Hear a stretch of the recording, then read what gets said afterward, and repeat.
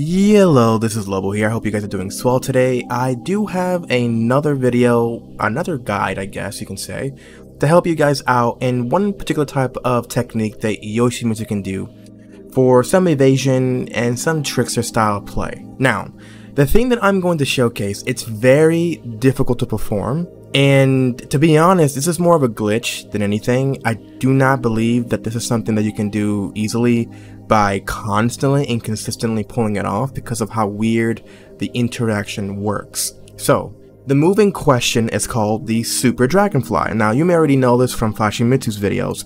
He already has a particular video associated with the particular mechanic. Now, the way that it's performed, you have to be in your Indian stance.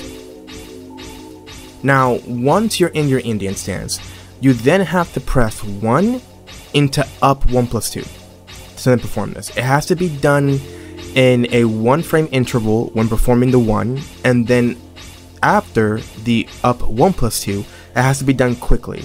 Not simultaneously, it's not together. You have to do it like pianoing the buttons to make it happen.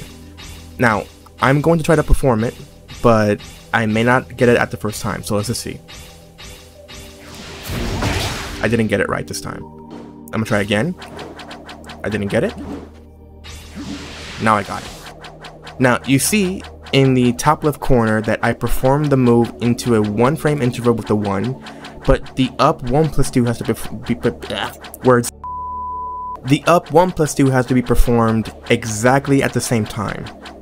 And it doesn't really matter at what frame. It can be around 4 frames, 5 frames, or even around 6 frames, maybe even 7 frames.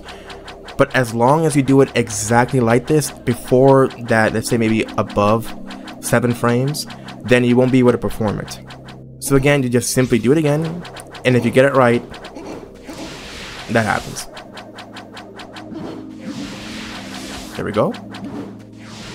And I failed. Now, there might be some interactions where instead of getting the Super Dragonfly, you'll just get the sound coming from the attempt of doing this, but you'll be in your flee stance instead. See? And then it may work. See, it happened again. This means that you did perform it correctly, but the game didn't register that you actually got into your Dragonfly stance. So, again, this particular glitch is a glitch. I'm pretty sure it's a glitch. It isn't very consistent. There's a likelihood that you might get the sound effect of going into your Dragonfly stance, but instead that you might, or not Dragonfly stance, but you might hear the sound of going into this, but you're not going into your flee, into your Dragonfly stance. Now, the implications of the Super Dragonfly is that once performed, you can actually evade a lot of mids and a lot of highs when doing so. Here's a demonstration.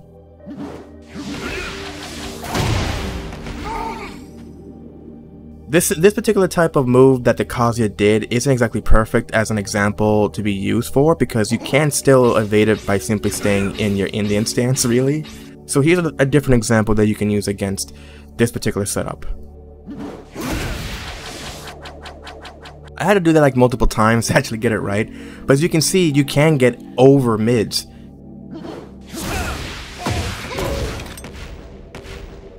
And from there you can see you can even evade highs.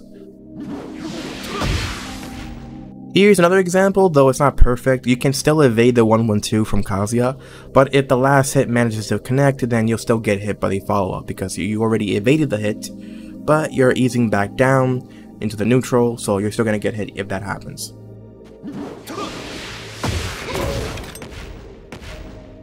And you can see that also works.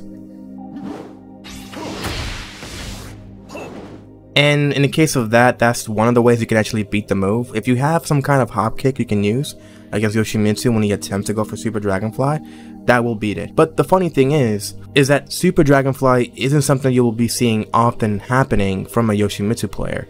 It's again very situational and it has to be perfectly timed. So you won't really see Yoshimitsu's doing this often in the game.